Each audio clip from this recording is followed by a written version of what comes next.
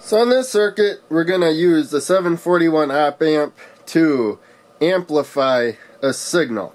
So if the signal is positive or negative, the output will have a higher voltage, positive or negative, than the input signal. So we're going to use the 741 op amp integrated circuit again. I've been using this in recent videos, so I'm not going to explain as much. I'm going to do more of a step-by-step build. So I have here a diagram of the integrated circuit. And so to begin with, we're going to have a split power supply, positive side of one battery, and then the negative side of the other battery. These batteries will be in series. Where they connect in series will be the ground. And so pin 7 here, that goes to the positive side. You can see that goes to the positive rail. The two rails are connected though, so whatever voltage we have here will also be on that side. Same with the negative. And then pin 4, that goes to the negative side of the power supply. This will be the negative side of the other 9-volt battery. So from this point to this point, and actually this point to that point, that point, and that point, we'll have an 18-volt difference.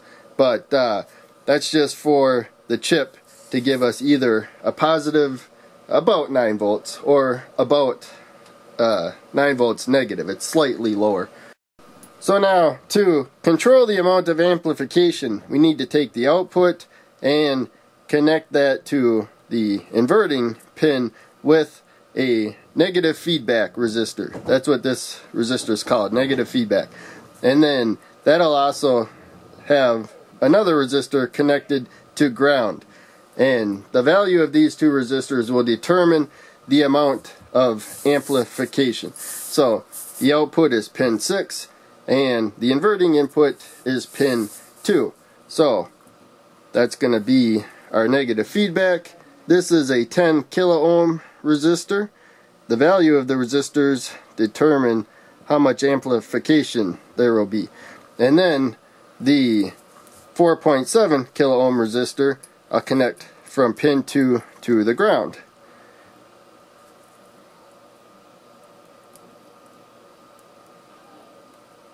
And there we have it.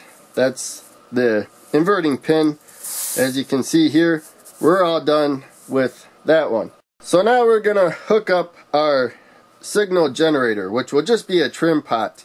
The trim pot's going to be connected to the two ends of the 9-volt batteries. Remember, they're in series, but the negative side of one battery comes to one side of the trim pot. The positive side of the other battery comes to the other end of the trim pot. So from one end of the trim pot to the other, we have an 18-volt difference. One side positive, one side negative. In the middle is halfway, 0 volts. So the wiper will slide somewhere along there. And that's going to connect directly to the non-inverting pin. I just kind of added this diagram to show there's going to be alternating voltage, which won't be a sine wave, but will depend on where we have the trim pot set. So that goes directly to the non-inverting pin. So the reason why the signal goes to the non-inverting pin is because we want the input voltage to be the same polarity as the output voltage. Whenever the input is positive, the output will be positive. Whenever the input's negative, the output will be negative, but it will be a multiple. It'll be larger, and it'll be amplified. So the non-inverting pin is pin 3. So to make this connection, I'm just going to take a jumper and jumper wire, connect one side to the trim pot. Here you can see it's already wired to the positive negative. And then we're going to go down to pin 3 here and insert the wire there. And one reason why I'm using the jumper and not a resistor is because on the breadboard these wires are close. I don't want them to connect because then they'll just short through each other. It won't damage anything, but it will make it so the circuit doesn't work.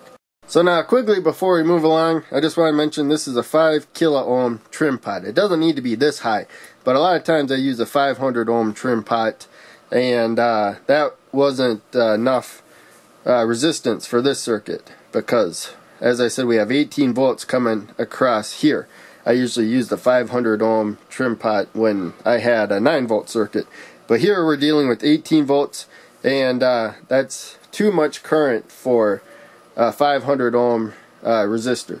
So I'm not sure the exact value. I'd probably use at least 1,000 ohm trim pot, but just be aware of that. With this circuit, even though we're using 9-volt batteries, those 9-volt batteries are in series as far as the power rail is concerned. So you want to make sure the trim pot, which is the only circuit other than the op amp, which has 18 volts across it, make sure that can handle the wattage, the amount of power going through it. So now technically our circuit's complete. As far as the amplifier is concerned, we're all done, but we won't see it doing anything. And so I'm going to add this polarity indicator circuit so that we can tell by which LED lights up the polarity of the output, as long as the voltage is high enough to start it conducting.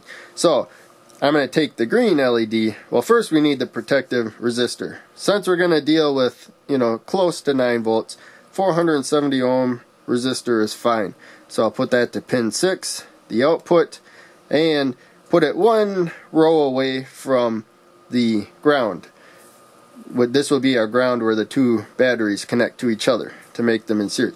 So the green LED, we want the anode towards the output so that the green LED will turn on.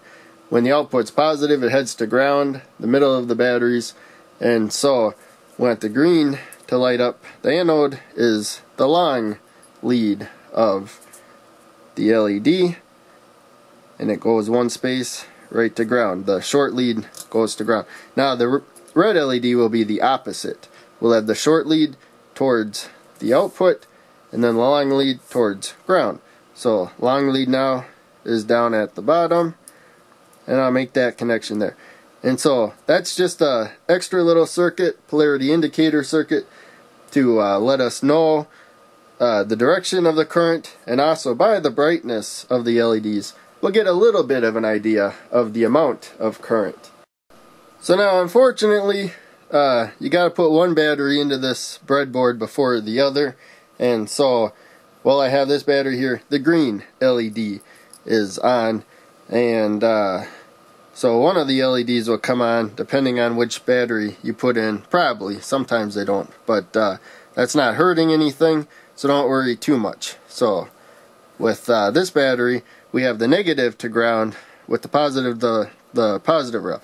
So this other battery is going to be the opposite. We're going to have the positive to ground, and we're going to put the negative side of this battery into the negative rail. And now you can see the LED already switched. It switched to the red one, and so it didn't hurt anything, but even though the LED was on, the circuit wasn't complete until we changed the power. So now, right now, the red LED is on. That tells us that the signal is negative coming from the trim pot, and so I'm going to turn it more positive, and now you see after a little while the green LED comes on, and if I turn it more negative, now the red LED comes on, and we can adjust the brightness, but I'm just turning the trim pot a very little amount, and we're getting enough voltage to really light up the LEDs. So I'm gonna get it to where it's kinda at the voltage to get it to start conducting. Remember, LEDs take about 1.5 volts to conduct. And now we'll take a multimeter reading. So now we'll get a quick reading to just show that the input voltage is smaller than the output voltage, meaning the whatever we input will be amplified.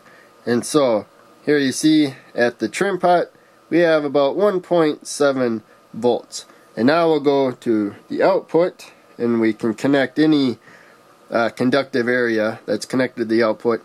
And so I'm connecting to a resistor, and now you see it's about 5.6 volts. So I think we're getting closer to 3 times the input voltage coming out of the op amp. And so now I'll turn it negative, and I'm going to try to get it where the LED won't conduct as far as the input voltage is concerned.